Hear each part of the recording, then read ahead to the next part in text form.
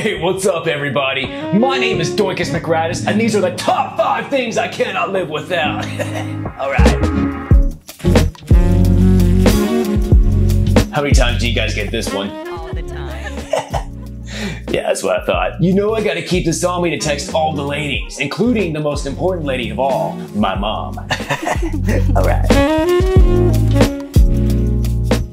Alright, number 4 might be a bit of an oddball, but it's actually carpet cleaner. What? Carpet cleaner?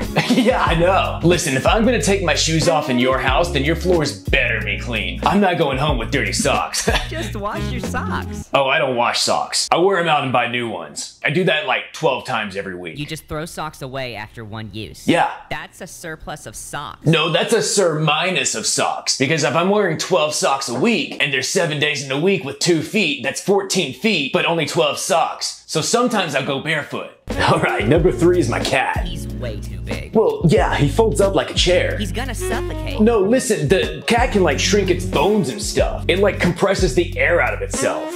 Look, like it can compress air, like closing a suitcase. Next up is the scepter of arcane truth.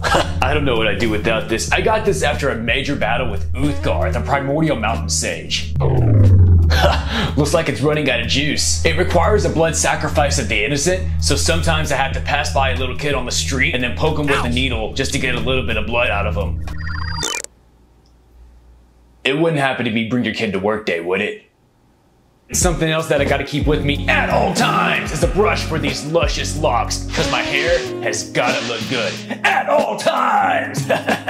Yeah. Alright, well, Doinkus, thank you for your... And of course I gotta keep my laptop with me as well. You're only supposed to choose 5 items. Oh, I'm sorry, I fucking thought it was my time. Yeah, so I keep this plastic cup on me because I heard that microplastic gets in your balls now. And I want to be the first guy that has a fully synthetic child. So here's a plant that's 95% dead, but I love the beauty of like death surrounding it. I think that's beautiful. Also, it's growing mold. I just have this orb of water that just started following me one day and I couldn't get rid of it. This lav mic, actually, this is mine. I like to tell my secrets to it too, like, hold on. Still haven't gotten over Victoria from 7th grade algebra class.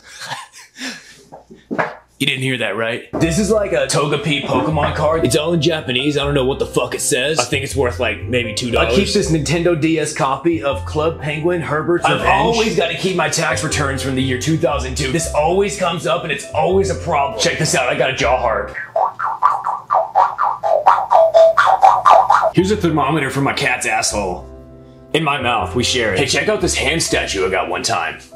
Ha! Fucking got him! I got this JPEG of Redis May Colon from Twilight Breaking Dawn Part 2. I was moving out of my house one time and she was just behind a cabinet. I don't know what it means, but I keep her around. And of course I keep the aura of the stars with me.